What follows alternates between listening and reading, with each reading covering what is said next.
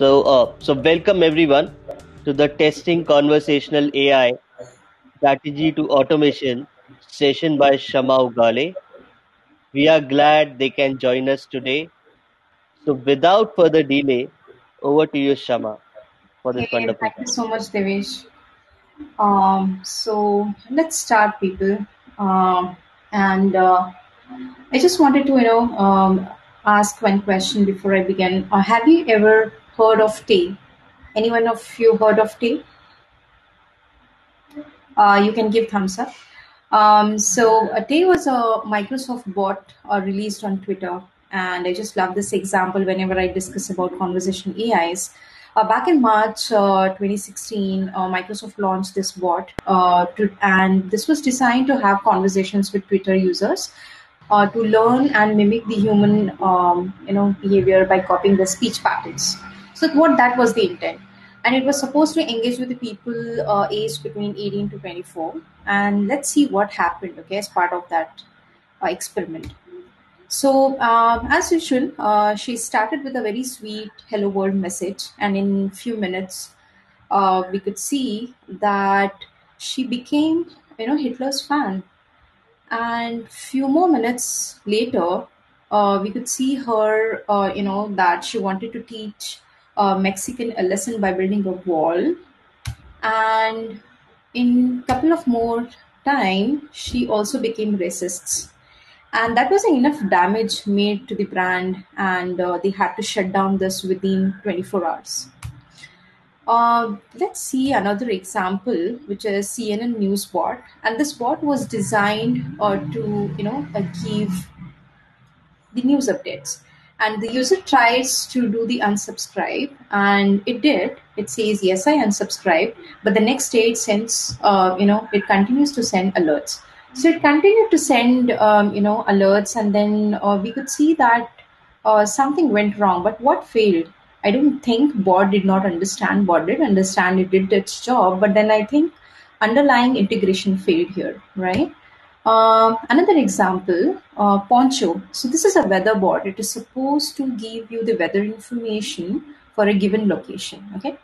And with this conversation, at least I could clearly see when the user asks about an umbrella or asks about the weekend weather information, it failed to understand that.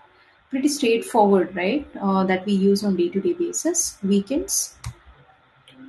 So before now that we have seen enough of the examples, how they can fail and what can go wrong, um, we need to understand what makes the conversational AI so different from any other traditional softwares, and what are the challenges here while we do test them, right?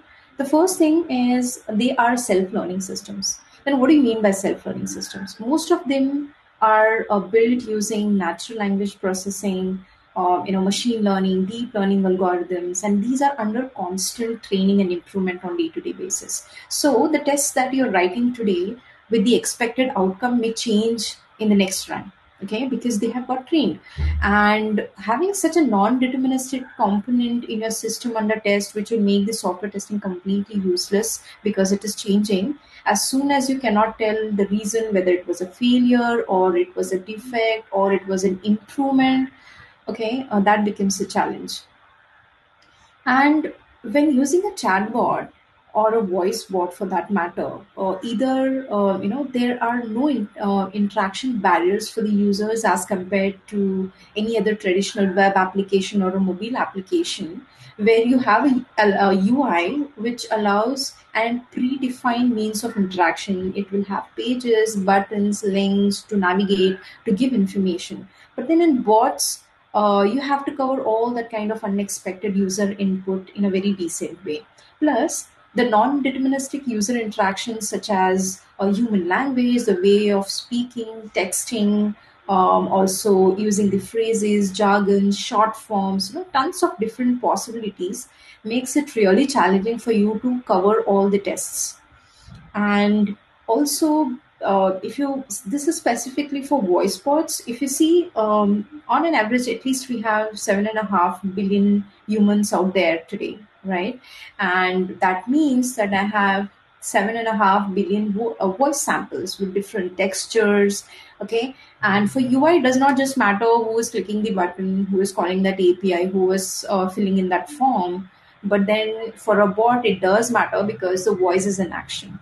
And before I just jump into talking how to strategize such kind of application testing and how how we can proceed with that, let us see how it works in a nutshell, so that it will make our life easier and we could do strategizing even better. So this is in a nutshell how it works. Like the the user may have input coming through either voice or either chat, text format, and any platform. It might be like your Skype, your Twitter, or WhatsApp, or Telegram, or also the bots like Alexa, a Google Assistant, right? And what it does is the next is it takes the input from these platforms and it is read by your NLP layer. And NLP layer will process this based on the input, and it would direct these to maybe third party or internal APIs or also the databases, and it will try to find or to convert the user's speech or text into a structured data by tokenizing it first. That is, it will break down the user's input into the series of words called tokens, and then these tokens are representative with different value in the application. The next is it will also do sentiment analysis, that it will try to study what is the user experience being like. It will transfer the inquiry to the human whenever necessary, and also it does the normalization where it is trying to correct your typos and trying to understand your phrases. This is what NLP layer does in a nutshell, and then it will also do the dependency parsing, which is just checking for what are the subject, what the user is trying to do, and what are the entities that I can extract. Think of these entities just like your variables. So this is what an NLP layer does for us. So let us just see an example before we could understand it completely. So here is an example. Let us say that I'm trying to book tickets, and this is the user utterance that the user is giving as an input. Okay, and this input says I want to book tickets from Mumbai to London. Now, what my NLP will do is it will try to understand the user intent, and here it is booking tickets. And next, it is trying to extract the values, that is the entities, what we call them as. And the entities here are the source and destination, Mumbai to London. Okay. And now we have the clear idea what a utterance look like, what is the intent of the user, and what are the entities. Correct. So now let us see how I can strategize testing these. So in this talk, we are going to explore all the strategies to design a test case, and we will move forward. How do I automate the tests that I have already designed? And also, we will see what are the other things that I have to consider while I'm testing such applications. And my name is Shama, and I have been working, on testing the bots, AI, NLP so far. And I just wanted to share my experience with you so that it could help you to better strategize if you come across any such applications. So let's begin. I'll talk about this test strategy. First, definitely, we start with designing our test cases, that is manual tests. And then we will move to automation testing. We'll see how do we automate. And then we will also, analyze. Once I have the results, I'll have to analyze the performance matrix, how it is performing, define the KPIs, and then take a decision whether I can productionize it or not. And secondly, last but not the least, do the crowd testing, which is very important. We'll discuss this later. So let's begin. In test case design, we are going to categorize this with 7 different categories, and we will design test cases for each of the categories. And the first category is personality and onboarding. So make sure your bot has a personality. It has a name associated with it. If you remember, if I say Alexa, what does come to your mind? You know what Alexa is, right? It's a bot, right? If I say um, Google Assistant, you know what exactly it means. So they have their own personality. They have names. I could relate to them. If I go and talk to a person and I don't know the name, the first thing is what I'm going to do is, as icebreaker, I ask the name and then start greeting and then start my conversation. So the same thing should go with your bots as well. Give them a name, and the personality matters, because if it is a sales bot, if it is a bot which is in the customer, I mean a customer service, they have to be polite. Sales bot have to be a little aggressive, right? So this is what the personality matters. And then onboarding is where the bot will tell you what it is capable of doing for you, introduce itself, and then give you options what you can do, right? So that way it will minimize the conversations, and you can get straight to the point by knowing its ability. So write all the kind of tests around it. So if you see an example here, still, it is directly jumping into asking a zip code. And when the user is trying to engage with the spot by doing a small talk, it does not understand. All it needs is a zip code. It does not understand anything. So this is what you have to keep in mind, that it has to also engage with people to do a small talk, introduce, and then move on to the topic when the user is comfortable going ahead, right? Next is intelligence. In intelligence, you might want to test for multi-step conversations. How does a bot remember? For example, if you are giving an address for a delivery, there are different kind of people, right? Like let us see this. So the person might give you every component of the address in separate lines, or there are people who type everything at once and then send, right? But then bot has to understand when to stop or when to process that. So that is the intelligence of it. Does it handle it better way? You might want to test it. You might also want to test whether it remembers going back to the conversation. Here if you see, it wanted to go back to the conversation, and see what all information the user has given, remember it, and process the information, but not with every single step ask the same information again and again. So you should remember what the user has already given you input. Remember, we don't have a UI here. I have to collect all the information that I have and remember, and then process all of that at once, right? So have those test cases as well. Navigation, this is very important. With my web application or a mobile application, I can go back to the previous step by clicking the back button, right? And I can make the changes to the inputs that I have given, right? But then with bots you cannot do that. It's a conversation flow. Okay, let us see this example. The user is trying to do the pickup, but then when the user sees that the open times of the store are different, he wants to now change to pickup. But then the bot does not understand that. What happens here is bot just failed to understand and make a change from a delivery to pickup, right? So the user could not go back.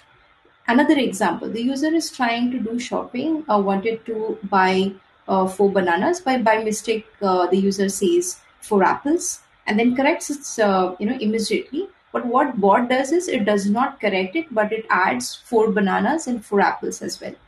So it did not understand going back to the conversation and making those changes, right? So these are the kind of test cases also that you have to include. Error management, this is again very important. In UI you will get an error message saying that this went wrong, please enter this, please enter that, right? But then in bot, again, it's a conversation flow. It has to understand what you're trying to say, and if it is not designed to do what you are asking, it has to give you options very gracefully. So that is failing very gracefully. Not that, if think about talking to a person, every question that you ask, the person simply says, sorry, I can't help, sorry, I can't understand. It is very annoying, right? Same happens with the bots as well. If every time the bot is giving you a response is that, sorry, I don't understand, I am afraid I don't understand, that's not the way you might want to handle. You might want to handle by giving user an option that this is what I'm designed to do. Why don't you, ask me these questions, which I understand. Something like that. Handle the failures gracefully and try to move forward with giving options to the user so that the user could pick one of them. This is again very important, understanding, right? Every user has a different way of texting using emojis. Nowadays at least you can create your own emoji, right? So think of that, you send such emojis and the bots should understand that and then respond. Also think of sending links like the media, videos, pictures, and short forms, phrases, local language, and also the context. For example, what do you understand by selenium? If I ask you, right? If I ask a person who is working in IT industry, what is selenium? Their understanding of selenium is different. It is a automation tool, correct? And what about a chemist? If I go and ask, hey, what's selenium? What is his understanding or her understanding? It's completely different. It's a chemical, right? So understanding a particular word in the context is very important, and that testing also you have to do whether the bot understands the context. Okay, have those test cases as well. If you see here, the user is trying to give an emoji and bot correctly responds and identifies that. And next is speed and accuracy. With UI, if you're loading a huge data, you know you're getting a loader. The user knows, okay, this is being processed. But with bot, you ask something and bot is processing that. Meanwhile, you might want to see how is your bot responding while it is processing a huge response, or it is taking time. Why not tell your user that, hey, you know what, I'm processing, just hold on there. Just this example, I just love this example where the bot tells you, before you, three people approximately waited for 2 minutes of time to get this response. So engage the user in the small talk instead, and then give the response. That was beautifully handled. And secondly, accuracy. Just don't want to throw any response just like that without thinking at the user, but then I want to answer accurately, right? For example, here, fine, it is engaging the user with a small talk. The bot asks, how would you describe a term bot to your grandma? And the user says, my grandma is dead. Without understanding the sentiment behind it, or what it is, it gives you a normal response, a generic response. All right, thank you for your feedback. That is completely annoying, right? So you might want to test such scenarios as well. What it is responding, it the response is not important, but what it is responding and whether it is accurate to the context is more important. Understanding the user's intent and responding to the intent is important. So have the test cases around all of these as well. Okay. And there is another example here. It just does not understand what the user is trying to say and continues sending messages, right? So that said, we now have all the test cases, suppose, around all the categories that I can think of a bot, and I have created my test cases. Now the next step is I'm going to automate that. To automate, I'm going to use Botium as part of this talk, and we will see how we can do it. Okay.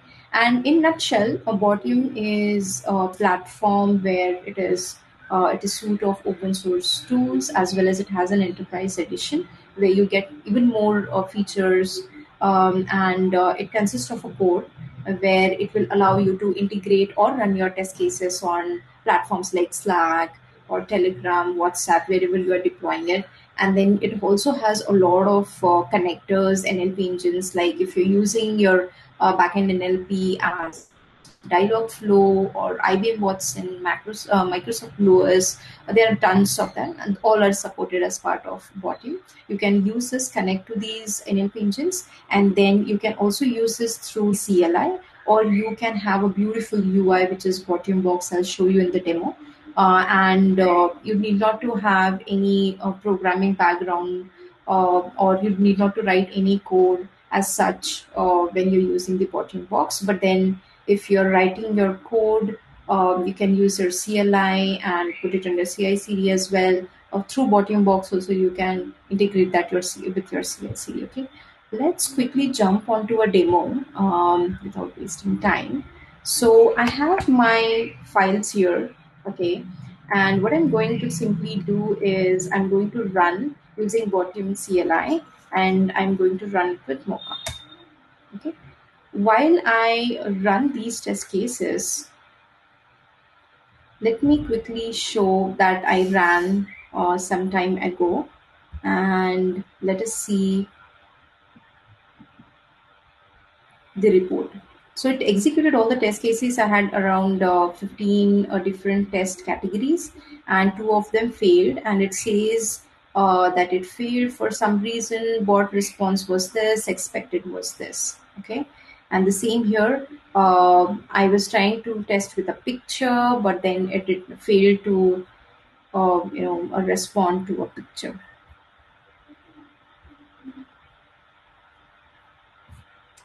I'm sure you're confused what I did right now, right? I just had bunch of some files here. I started running it, if you could see, and I showed you some reports, random reports. But then we don't know what happened, okay? But then let us see what happens step by step, okay? First is I'm going to set up my bottom. Okay, it is node based, so you will have to have node installed on your system, and you can install using npm, which is a package manager, by this a simple command npm install -g globally install bottom CLI. Then I'll do init, which it is going to initialize the project, and it is going to add two files. One is the bottom.json file and the conversation file. Okay, and then I can run the test using Mocha. Now, what are these files? So, bottom.json file is a file which it uses to configure and connect to your bot. Okay, think of this. I'm sure people are aware of Selenium and APM, and if you're using that, you would know what are the capabilities. Correct. The capabilities are like your desirable capabilities that you can use to connect to your bots. So that is where exactly we use the same thing in bottom as well, and we would put those in the bottom.json file. I will show you a sample bottom.json file. Here it is. I'm just telling the name of the project. I'm going to give the source, where is my code, and I'm going to give certain arguments. This is a simple JSON, and if I want to run it locally, I might want to tell I want to run it on Chrome. I want to connect to WebDriver IO. This is one of the connectors where you can run your test cases on a browser, and you could also run your test cases on different devices, different platforms, or using one of the tools such as Source Labs. Connect to it, define all your capabilities here. If you look at this section, it is exactly like your Selenium and your APM.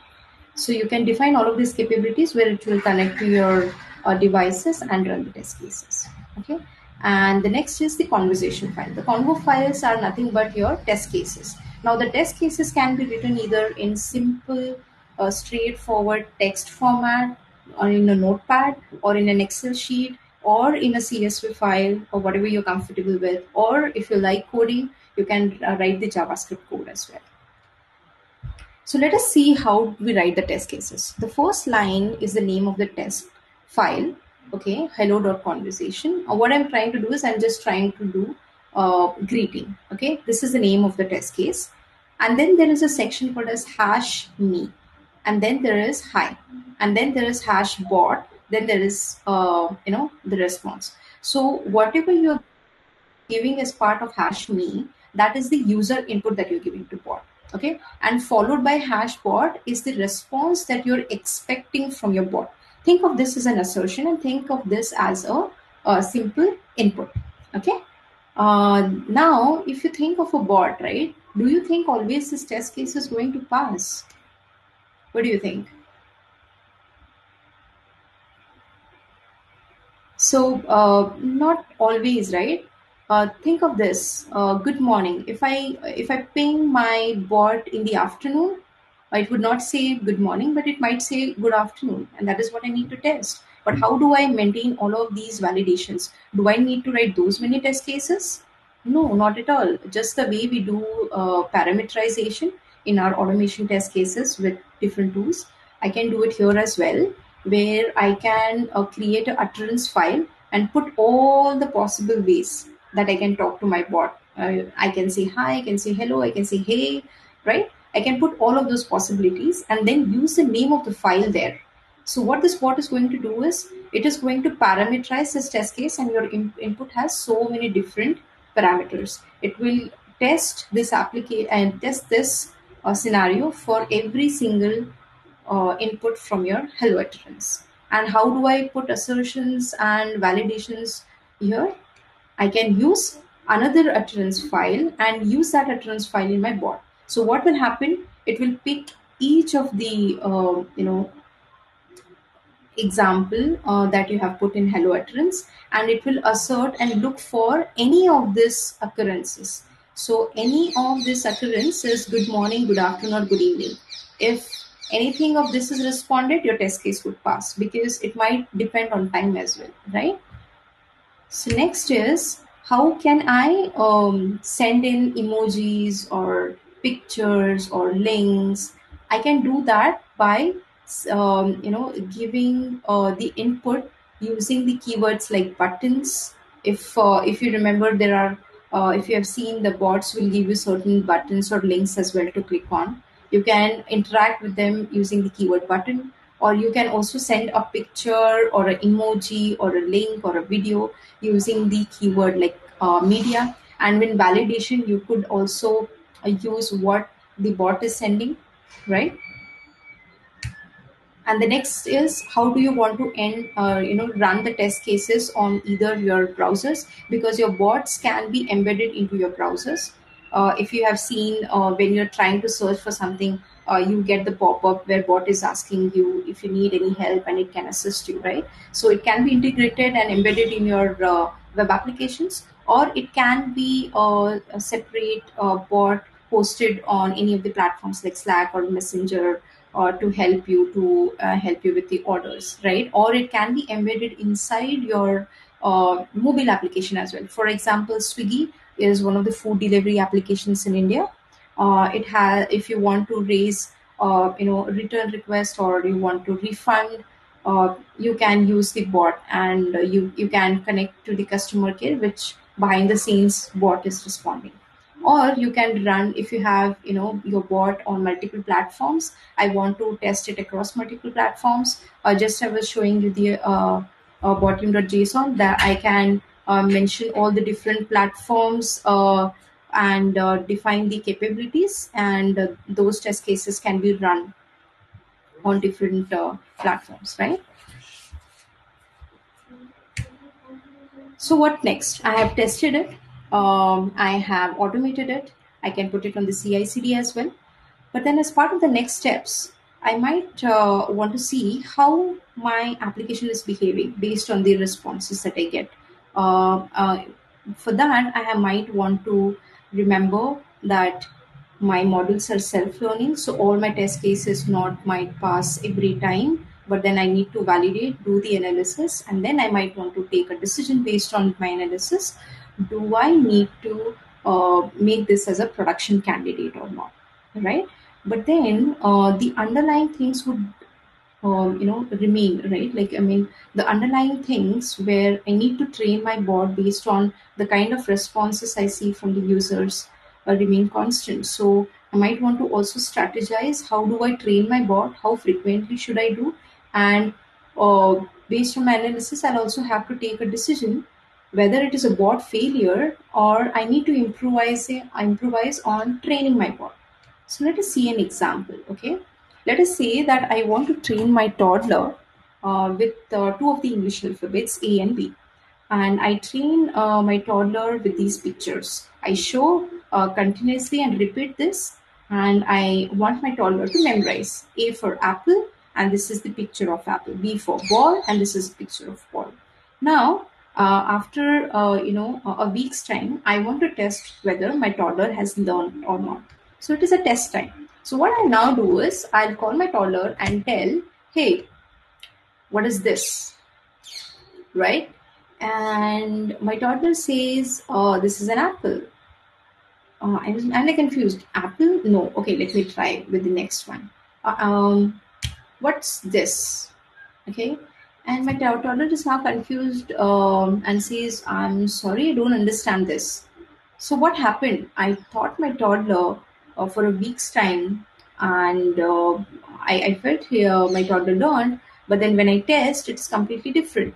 My toddler recognizes a ball as an apple, and apple does not recognize at all. So what happened?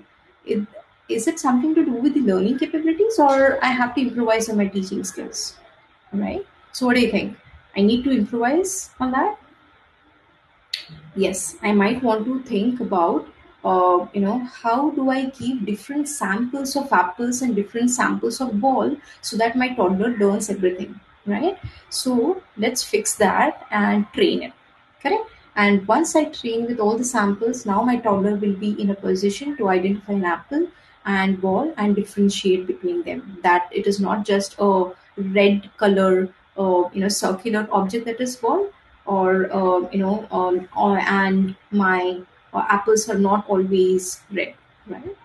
um, so with this we do understand that training data is again very important, and your underlying database or your bot is only as intelligent as your data. So make sure you keep analyzing your data and you keep training it every now and then to see how it is performing. But then how do I know how it is performing? For that you need to define the KPIs, and you'll have to evaluate those matrices. What kind of KPIs can I do? So in our testing, we do, defect matrix, how it is performing, what are the different defects that we're getting, right? Traceability matrix, to see the coverage and defect density. Same way, if for NLPs, I can track something called as confusion matrix. That is going to give me the false positives and false negatives. That is what is, I mean, just the previous example, false positive is your ball, is an apple, something like that, right? So and based on the confusion matrix I can derive multiple parameters, and these are some of them: accuracy, precision, and these are the formulae that we can use. This can be all automated. We need not to calculate that for every run. And the next is, we have to do it on every build basis. So how do I do that? I will just show you this on bottom box. I was talking before. Our bottom box is again the same thing that we did previously. We can do with bottom box. I can have my chatbots registered here, and I can have all my test cases here. I can keep it on Git, and I can connect to my Git repo, and I can then run the test cases. Okay, by putting the name of the bot and the test set that I want to run. As part of the analysis, there is something called as bottom coach, and using bottom coach is what I can see how it is performing. And this is the confusion matrix that I was talking about. So what it will do is it will give you the list of all the utterances your bot has identified and all the utterances it should have been identified correctly. So if you see all of these greens, if everything is going fine, you will see the diagonal with all greens. That what this is trying to tell you is the intent, how are you doing. Whenever you asked what, it responded with how are you doing. But then if you see these two outliers, you're trying to check the balance, but then it mistakenly identified that what's possible, and one occurrence it mistakenly identified by account balance check, but it was supposed to be earning check. Okay, so these are the outliers. So you'll have to see that why did not it understand, why is there this ambiguity, and then try to see. So if you click on this, it will give you the prediction confidence, and it will also tell you what was the predicted intent and what was the expected intent. And if you click on this further, you will see the utterances itself. So is the email contents, so is the message contents. So there are small ambiguities that you see here. and you might want to improvise on training, because the remember, when you're having the conversation with bot, the user is always right, because the user knows what he or she wants, but the bot has failed to understand. So this is the basic assumption that we always go while we are doing the analysis, and try to analyze what are these utterances which were not understood by the bot, and how we can train them, or how I can improvise on my NLP itself. And if I look at one of the instances which was, pretty fair, I can show you that as well. So if you see, I just ran, one test yesterday,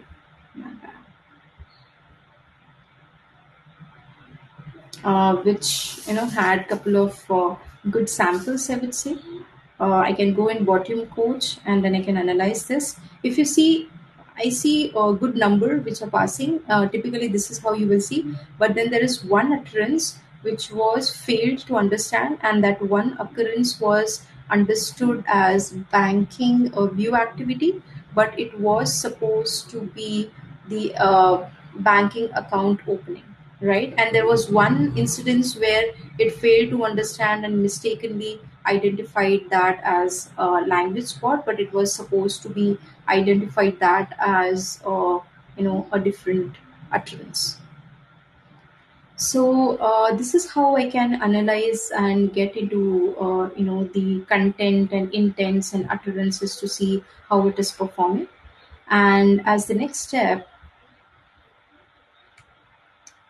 I will also have to make sure that I'm not only testing the NLP layer. So everything that we discussed right now was how to test your NLP layer specific things. But then you remember, we have all the other components of the application as well still up and running. My NLP is only understanding the user intents and extracting the entities and processing it. But then what it does next is it might be just calling an endpoint, an API. Might be it is internal API, or might be it is external API, and then reading the response and giving it to the end user. But then the business logic again still remains on your API side. So you might want to thoroughly test your APIs as well. You want to thoroughly do the performance testing to see how the bot can handle the load. You'll have to do security testing, because the user here is entering the data, the personal information, and it is not supposed to be stored at your backend, and it should not use that data for anything else. All right. So you'll have to keep that in mind, the data security aspect as well, and also the database testing, because you're involving a lot of data, and every time you're fetching your data from the databases, you might want to test that thoroughly as well. And all the other kind of tests that we perform. This is just a very few things that I have picked up. And last but not the least, we'll also have to do crowd testing. As part of crowd testing, what I'm doing is I'll have to do, I'll select the different genders, age groups, professions, different language, local languages, localites, and use these bunch of people, identify this bunch of people, and ask them to test my bot. That is just interact with my bot. With using this, I'll be able to check my chatbot's performance. Again, I'll be able to collect as much as different styles of utterances with coming it from different people, because two different users might give two different inputs, or they have their own texting style, and I want to capture that and see whether my bot is responding according to that as well, and it is understanding it correctly as well as well. Shama, just a time, you have 4 minutes left, and we Sure. have a couple Yeah. of questions as well. Sure thing. Yeah. So this is what I do with crowd testing, and end of the day, I collect all the utterances and I do the analysis just the way we did it here with our bottom coach. Analyze the matrix, see what was correctly identified, what was incorrectly identified, and see if I need to train my bot more with the different kind of samples that I've received from the users, or I might want to improvise on the algorithm and it failed to understand it. Okay, so these are the things that I'll be doing as part of the automation and crowd testing, and that is it. I'm open to take questions, people, if you have any questions. We have a couple of questions so far. So this is by Sakshi Teku. So, what are the security or privacy features offered by AI, especially when cyber security is becoming such a global threat? So while implementing any application today, even maybe it is web or mobile, we have to take care of the data security and the consent of the user as well, right? Because there are a lot of data protection laws that have come up. Same thing you have to keep in mind if you're having a conversation with a user where you need to take the personal information. You need not to, you need not to store that back, and that security aspect is what you have to implement. So that is one aspect that you might want to test thoroughly. Is it using that data anywhere, or is it publishing that data? So these aspects you'll have to test, and also you'll have to keep in mind that it is not breaching any of the data policies as part of your country, and you take the consent from the user as well.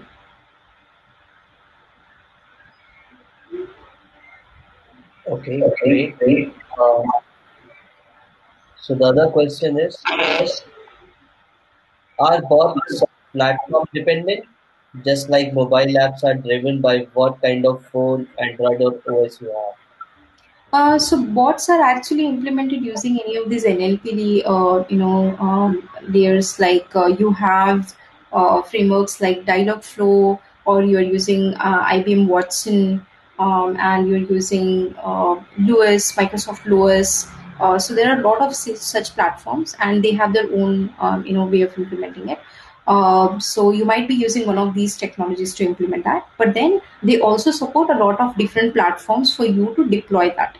Okay, so just like our web application is supporting multiple browsers, and your mobile applications, I mean, the responsiveness as well, you can operate that on mobile as well. It's the same way you are developing it using one of these, and then you can deploy that on multiple platform. It can be one of your application, it can be on web, or it can be independently deployed. Thanks, Shama, for sharing your experience with us today.